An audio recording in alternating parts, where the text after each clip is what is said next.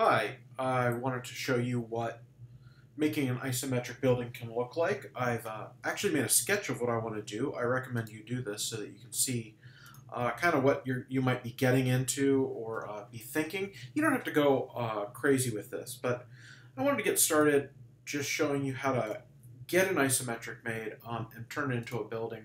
And I wanted to show you some tips and tricks. So I've got Photoshop set up, ready to go. I need to make a new layer for drawing, and I'm just going to name it drawing. I'm going to copy and paste a lot of these lines to make it a little bit easier. Next thing I'm going to do is I really do want to see my rulers up, so I'm going to bring rulers up. And I want to drop a middle point, because I want to know where the middle is on the canvas. So I'm going to make it snap to, so it's 32 pixels, and I'm immediately going to turn snap off because I don't want it snapping to the edges. And I'm going to start just drawing, my 2 pixels for the bottom edge, and then I'm going to go ahead and start making this bottom line for my building. Okay, that's a lot of clicking I'm doing out because I'm doing it pixel by pixel. And to make this a little bit faster, I'm going to end up copying and pasting this. So I'm going to come over to my lasso tool. I have anti-alias off. And I'm going to grab this line. And I'm going to copy it. I'm going to paste it. And I've got a duplicate of that line. I'm going to select the Move tool. And now I got to click directly on the object. If I don't, I'm not going to do anything. So I got to grab the object directly. If you don't like how that works, I'm going to uncheck Auto Select the layer. And now whatever layer is selected in this panel, I'll actually select. So even if I try clicking here, it won't. I can select that object by holding down the Command key, and now I can actually select this object down here. So I can make the line a lot longer by just doing this. So then I can make it extend out. But what I really want to do is I want to go ahead and make the other side. So I'm going to go ahead and layer. I'm going to find the transform panel, which I don't see off the top of my head, but it's because I don't usually use this method of making transformations. So it's under Edit, Transform. And I'm going to flip horizontal. I would almost never do it that way. I would do it a different way. But I'm trying to show you the menu so you don't get confused. So there I've got the bottom of the building. And what I'm going to do is select these 2 layers. And I held down Shift to select them. And I'm going to use the layer panel to merge the 2 layers. I never do this. I hit Command E. And so now I have those all on one layer, so I can move them around at once. But that also means I can duplicate them. And I can drag it straight up. And now I have the top of the building too. More interesting like that, I can duplicate it again by copying the layer. I'm going to transform with Command T, and I'm going to rotate 180 degrees, confirm the change, and then drag this straight up, and I've got the top of the cube. So I can make cubes very quickly with isometrics instead of Photoshop. I'm going to go ahead and drop my verticals. And remember, I'm using Shift to constrain this proportion, so I'm drawing straight lines down. There are other ways of actually handling this corner right here. You can use 3 pixels, and then in the middle you have the line. It doesn't really matter. We're shooting for something that looks nice, not something that, is perfect. So I'm ready to go here in terms of making more lines. So I'm going to first take these 3 layers and merge them. My cube is all one. And now I can take Command Z, by the way, is the undo button. I can make that little offshoot of my my building with this. Now, see how it has a bump out? So I'm going to do that with this line.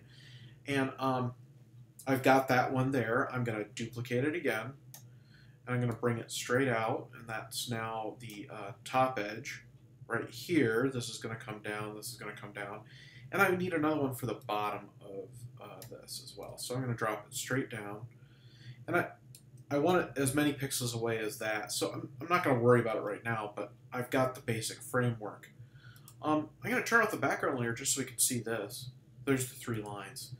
And what I really want to start with is I'm going to take these 3 lines and merge them. I'm going to have the building on one layer and my 3 lines here. I'm going to start erasing pixels I don't need, because there's a couple I don't need. So I'm going to get rid of these. And I do need some of these. I'm going to draw that line right here. So I'm going to change back to brush, and I'm going to go from this point here I'm going down 1 and 2. 1, 2, 1, 2. Now I can erase. And I've made my corner. I'm going to do the same wherever I want it to connect over here. So I'm going to take the brush and I'm going to say, okay, here, down 2, and down 2. Erase that. I can get rid of that part. And I've got a really small atrium. I probably want to make it bigger. Just looking at my sketch, I can see that. So I'm going to go ahead and get rid of that. And re-brush it in. So here's where I'm just going to edit pixel by pixel. Until I kind of get it where I want. I think this is the appropriate place to start doing. Down 2, down 2, down 2. You would go down like that. Perfect. I'll take my eraser tool. You like that you can hear my keyboard, can't you? I'm going to drop my vertical. 1, 2, 1, 2. And that's going to be on this layer, so I'm going to select this layer and I'm going to start getting rid of these lines. This will look more naturalistic then. That looks great. Okay. I have one more vertical to drop, and it's this one, or two more. I've got this one. Eraser tool again. Get rid of that. Sorry, I've got Outlook open so that when you guys email me, I can find out. There's my little bump out, and I can make that doorway very easily. 1, 2, 2, and drop. Got a doorway. I have room for a window here. I can put that on later. I also have a window over here, so I am going to go ahead and merge these two layers, and I've got my building all in one layer. But the big thing here is I can take my lasso tool and select this line here, copy and paste, and I've got enough wiggle room with that done to move it down, duplicate it, and I can make the bottom edge of the window. Look at that. I mean, I've got a big plate glass window, and I have it a pixel from each edge. You know, I might want to go ahead and say it's not going to be that big. Oh, they're on separate layers. I'm going to merge them. This is where the layers becomes a difficulty. Is every time I make one, I have to go ahead and merge them down. There's some people who will work on layers exclusively and not worry about that. So I've got my window. See how this is really that easy. I do need to make my little part that comes out because it makes that, I make a lip at the top and then I have the hole down in the middle. So here I'm just going to go ahead and copy and paste that line again. That is not the line I really want. Well, it actually is. It's just in the wrong place. So I'm just going to move it like a pixel or two that direction.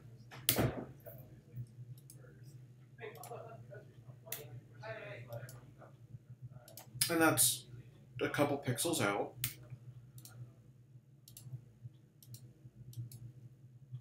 Right? I'm going to just start doing this now to make the outside edge. And I'm going to go ahead and erase the inside.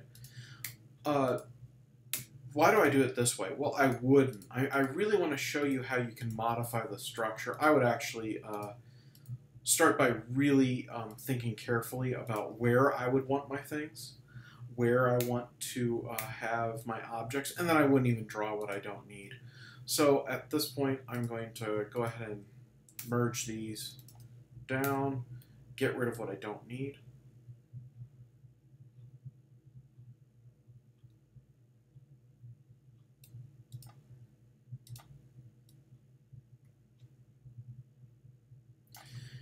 I still have this peak here, which I can use. I'm going to use the lasso tool and select it. I'm just going to move it up 2 pixels by going 1, 2. I'm in a good place here. You know, I might move it down 1, and I'm going to connect the dots again. I'm going to do this and that. Well, that will work. It's not perfect, but I like it. So I have another copy of this straight up from it that I'm going to take the lasso tool and select around the region here, copy paste, and I can make it tall, like, let's make it this tall. That right there is a good place for it.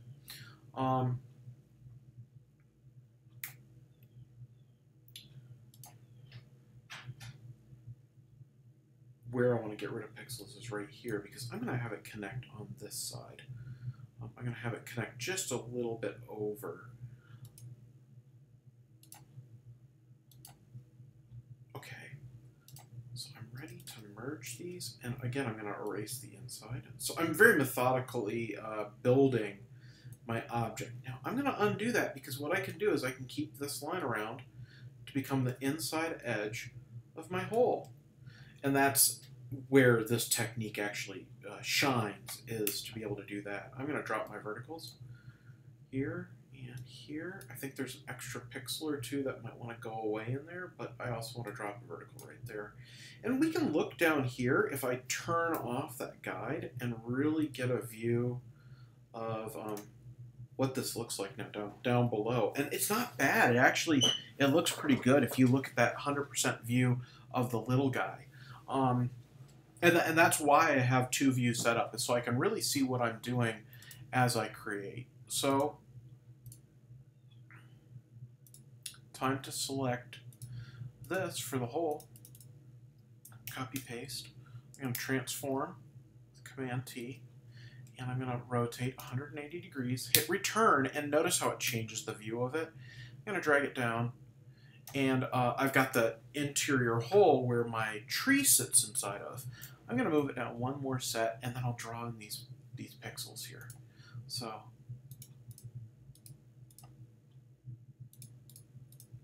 some artists won't do that because they don't like how it looks. I don't mind at all. So in this case, I am going to drop down my straight line for my interior. And I have everything except for the tree now. And the tree I'm going to do on a separate layer so that I can make sure I can cover up what I want and don't want. So I'm going to make this the building layer, make a new layer, and this is going to be just for the tree. And I might build more layers as I go in. So to rough in the tree, just so we can get that going, I'm going to start down here, and I am going to draw like this.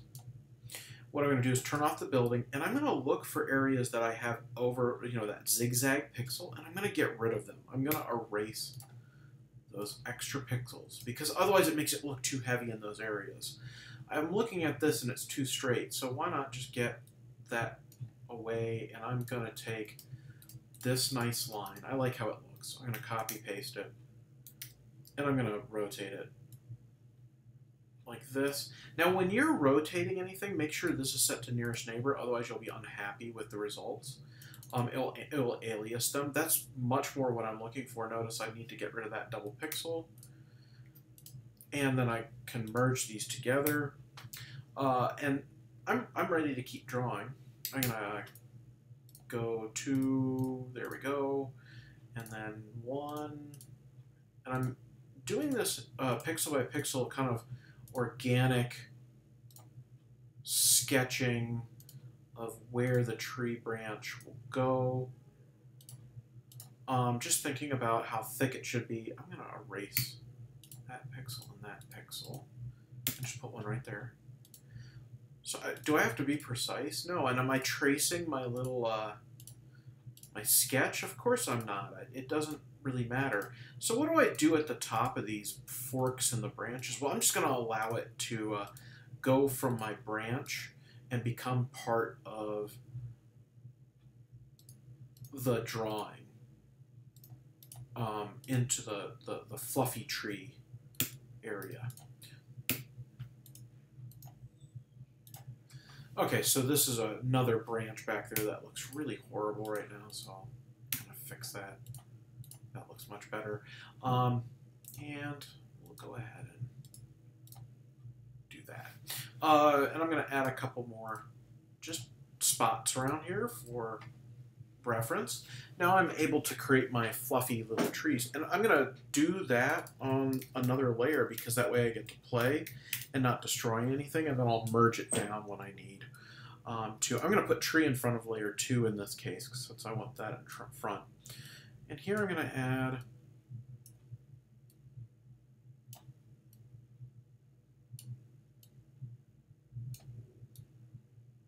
my tree branch. I'm going to add a couple of these in here, and I'm going to go back and I'm going to erase some of those because look how thick it looks down in the drawing area. So I want to make sure that I'm not getting those corners in there. Oh, that is going to look awful when it gets down in there. So I'm going to just do that. There we go. And so now's the time I'm going to go back in to the pixels and make sure I don't have any of those double zigzag corners so it looks a little bit cleaner. So here I would, and I can choose where I want to delete them too. I can delete them off the inside or the outside depending on the zig or the zag. And this is just now tedious work, but I had a plan in mind. That's the key to this, is I'm not just starting and kind of playing around. I played around beforehand, and then I really made a plan of action before I even sat down at the computer to start working. That way I wasn't wasting my time by trying to figure it out as I go along. I'm just doing what my plan is, and that's a really important thing to learn as a creative, is that I really don't want to waste my time. I just want to do the work once. So I've got a pretty good looking tree. I don't like this up here. Yeah, that looks better. I think I might get rid of that entirely. Need to do this over here. And that's the other thing that I wanted to tell you about pixel drawing, is not all the pixels have to be continuous. Sometimes you suggest lines. So I'm going to turn my building back on, and wow, that really is coming together. So the first thing I'm going to do with tree is I want to know where I need to erase, but I won't know that because all these pixels are lines right now. So if I start coloring in the tree, it will cover up what's behind it. So that's going to work well, and then I can erase what I don't need here. So I'm going to turn off. I don't even do what I said I was going to do. I apologize for that. I'm going to go ahead and fill in the greens here. And part of how I'm going to do that is to look at shading techniques. So I'm going to make it white on the background so we can really see the tree. I want to talk to you about how to do that coloring and shading. What I'm going to do is I'm going to start with grayscale. I have black for my outlines, and I'm going to now start making shades of gray. I'm going to take a 90% gray. I'm going to draw a little box in. That's not really what I wanted. I wanted it 10% gray, which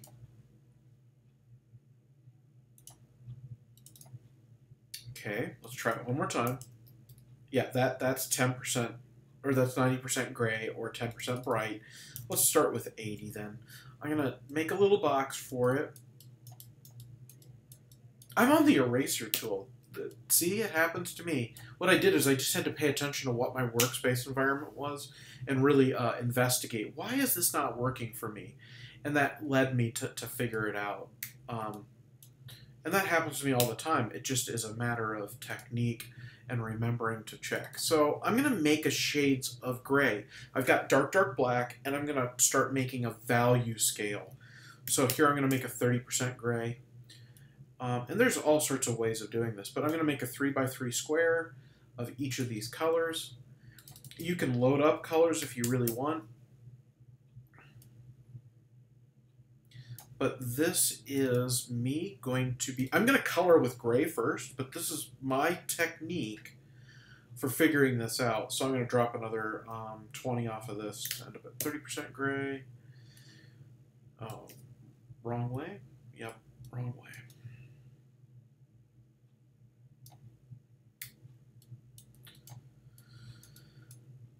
So I'm going to change that back to 70% brightness. And I'm on the eraser tool again because I'm a genius. There we go. And I'm going to do now a 90% for the lightest color. So I have a color system now that I can use, and I'm going to think about where's the darkest going to be. Well, the darkest is going to be in this trunk, but I don't want to use this color yet because I want to be able to shade in the trunk. So I'm going to use this color. I chose the eyedropper, and I sampled from it. I'm going to go back to the brush tool, and I'm going to paint in anywhere that there's supposed to be branches.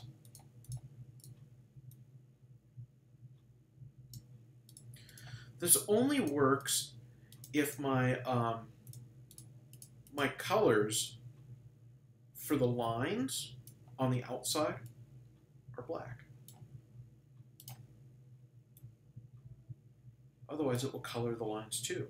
So like here, I don't want that to happen. I'm just going to undo in this case and keep painting. Let me show you why I'm doing this value system real quick, and then we'll actually continue painting it in, and I'll show you all the shading techniques that I'm going to talk about, because that's the neat part. So I'm not using the paint bucket because I can't fill the space, and I'm going to go obviously where there is going to be building, because I can always erase that. So I use the paint bucket to grab a black piece and to keep going. What I want to do now is get the shading, and I want to think about this systematically. The light's coming from this direction up top, way up here, and it's falling on the tree, and where is it going to be in shadow? And it's going to be in shadow where it meets the tree, where the branch is at the bottom of the branch on this side,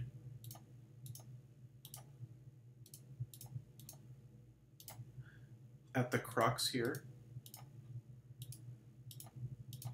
And I can make some shading down on this side because this is the side away from the sun.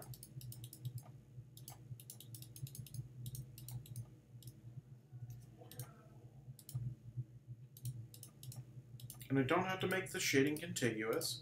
I can if I want, but this is where I can use pixels to their advantage. So I've got quite a few pixels. I'm going to put a couple right in here because this is a really dark branch down in here. And here's where the magic is going to happen. I'm going to go ahead and add a hue saturation adjustment layer. And what I'm going to do is scroll down and hit colorize. And all of a sudden, those become red. Because what I'm doing is I'm adding red to wherever it's not black, all the way up to where it's blown out white. And I can choose what hue it is, and I can increase the saturation, and I can decrease the lightness of the overall pixels. The tip here is the technique we're using means don't touch the lightness. But I can touch the hue and saturation all I want. Here's what I got to do is I got to find something that will turn into brown when I drop the saturation. And there I just made the brown of the trees. That's all there is to it. I made a value system and I made the brown of the trees. Here's the fun trick. I'm going to turn off the hue saturation value, and I'm going to take the lighter gray, the midpoint gray, and I'm going to use that to paint in on the tree layer wherever there'll be highlights. And there's sometimes there'll be highlights wherever light falls on it. So there might be some here where the sun will hit it, some down in here. I might see one or two along the front edge of branches. And now I can go ahead and turn that hue saturation on, and that really is looking tree-like. Look down here, in the small view, that looks much better. I do want to get some of these contiguous so that it looks like a better view of the tree, and so I'm really going to highlight this edge of the tree. And that looks much better. It looks like light is hitting that side of the tree, and it's dark on the other. So I've made my hue saturation changes, but the problem is that I need to limit it to a certain area. I need to actually just say it's only these pixels because I want to make green for the other pixels. This is the trickiest part of this process, is how to limit those pixels to just a certain area. So I need to select everything that's gray inside of here and add it to a mask, or I can just stack up hue saturation changes having masks where I can have them. What that means is I'm going to take the magic wand tool, turn off anti-alias. I'm going to select the fluffy part of the tree. I'm going to add this fluffy part of the tree and this fluffy part of the tree, and I'm going to make a new layer, a new hue saturation change that is only going to affect the fluffy parts of the trees, and I'm going to put it above the other one. So I'm going to call this one trunk, and I'm going to call this one greens. And now here's the real trick, is I'm only going to have them affect the tree layer by holding down the Option key and clicking between the layers down. And what that does is it groups them. There is another way of doing that. Let me step backward. I'm going to select all three of these and do Layer, Group Layers. And that actually groups the layers in their own group. That might not be exactly what I'm looking for. I might be looking for a different menu, but we're going to see what happens with that. So I've got them grouped, and then we can come back and fix it later. They've changed how Photoshop works over the years, so that doesn't really matter. I'm going to start drawing in the tree area now, and I'm going to use these same colors. I can turn off the trunk view. I can select a gray, and I have to think now, how dark a gray is that area of the tree where it's fluffy going to be? It's going to be a little bit lighter, so I'm going to start with the mid-tone gray. And in this case, because I have a contiguous area, I can just go ahead and paint in with the paint bucket. I still want to think about what's darker, so I'm going to grab this darker area, and I am going to brush in this part as being kind of dark from the shadows. And it's going to be darker down here.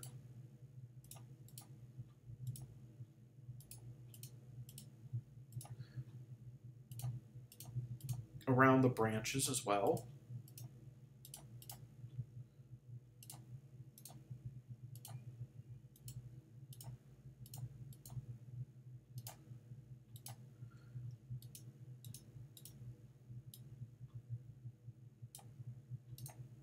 So a lot of single clicks. And again, in the value system, I'm going to make this green using that same cool menu we used before. I'm going to add a couple random areas that are just up there. And I also want to go the other direction where I've got highlights. And I'm going to do that around, I don't want to go over into the black area. I can actually, it's not a big deal. Where it's going to be lighter. And I want to look down at that little menu too, or that little preview of it, and see how this looks. Because I don't want it to look too crunchy. It's actually looking really exactly like what I want. So this is all about how to shade the tree, the shading with pixels, knowing that my light is up in this corner, shining down, and just thinking about where those shadows would fall, where the highlights and shadows would be. Are you going to be perfect at this? No. Do I worry about it? No. I'm going to turn on the visibility of the trunk adjustment layer, and here I'll edit the green adjustment layer. So I need to look at properties, oops, and I'm going to again tell it to colorize, and notice how it only affects the fluffy part of the tree. Here I'm going to change it to green. I'm really going to increase that saturation, and that's a nice looking tree so far. I'm going to keep on going with saturation until it's too much and then scale it back. I've got a beautiful looking tree down here. That's exactly what I want. I'm going to turn on the visibility of the building, and I can erase the parts of the trunk I don't want, but I'm very happy with how that looked. So what I want to try something is knowing that my little chips are on the layer with the tree. I'm going to go ahead and cut them off. Just select them, cut them. I'm going to come down to the building layer, and I'm just going to paste them there. And what I want to see is how they look. And it's obvious that the adjustment layers in my group here are affecting what's below it. So I need to change that. I need to edit it so it doesn't affect that down below. And here's where I'm going to hover between the layers with the Option key held down. It's the Alt key on the Windows. I'll click between them, and look at how that goes to grayscale again. So now I can use the grayscale to paint the building, and I can make it colorized then, so I can color the building the way I want. So that makes it really efficient. I'm going to come to the tree layer, and I'm going to erase the pixels I don't need that are going to be part of the building, so that my tree is inside the building. Just complete that, and I'm good now. So I've got my grayscale on layer 1. What I'm going to think about is how dark, relatively dark, are my edges going to be. Here's what I'm thinking. This is going to be the lightest place, right in here. And I'm going to make it this light because I'm going to make it this light, excuse me. So I'm going to put that right on top. So I'm going to select that. I'm going to take the fill tool with Command G, and I'm going to go to the building layer, and I'm going to fill it. So now I have my top layer filled. I'm going to select this color, and that is going to be here, it's going to be here. This is the lighter one. This is going to be that lightness. And then this one and this one are going to be one step darker. So I'm going to select this and paint here, paint here, paint here, and here. And now I've got the dark, dark. I'm going to select that, and I'm going to paint here and here. And it's really coming together now. What I need to do now is just make sure I've got all the pixels done. I think that would be appropriate here, and it looks good. This two areas I think are going to be really light. I'm going to make them blue, kind of like they're blue for the glass here for that window. And I could make thickness and show all of that, but I'm not going to worry about it right now. Let's go ahead and start to colorize this. So I'm going to add a new hue saturation layer. I'm going to colorize it again. And I got a red building right now. I want to make a green building because this is my tree building. And I want it to be less saturated and less vibrant green than what I have up top. And that's kind of what my idea was there, is to have it look like that. And then I can make a window. The color with the blue right here. And then I can make a door right here. The door, you know, that's not a bad idea, is to just take this and I'm going to go ahead and fill the door right here. Oop, I got to be on the building layer to do it. That is not the right color. I want that color right there. That's much better. I'm going to take these pixels and I'm going to make them that same gray. Instead of having it go to the black, I'm just going to use that color there instead. That's sometimes what I was doing here. I don't have a black edge right here, and sometimes I was obscuring the black lines. And I'm looking at my little icon, and I'm really happy with where this is going in terms of looking the way I want. I haven't thought about how this is going to cast a shadow over here yet. I haven't thought about how the fact that this tree will cast a shadow onto this building, so I need to think about that now. I'm going to take the color that I have right here, which is my lightest gray, and I'm going to bump it up to one gray darker, and I'm going to take the brush tool, and I'm thinking the tree will start to make a shadow right about here, and be about that thick. And now I'm going to go to the next darker color, and that is that color. I'm going to select this one and make this even darker, because that shadow will fall there as well around the building. And then I've got my darkest color as well. Up here, I think we're going to start seeing the incidence of this on the edge, where we're going to start seeing the canopy of the green, fluffy green stuff. That's what it's called, a canopy. So I'll paint that in. And then here's the trunk.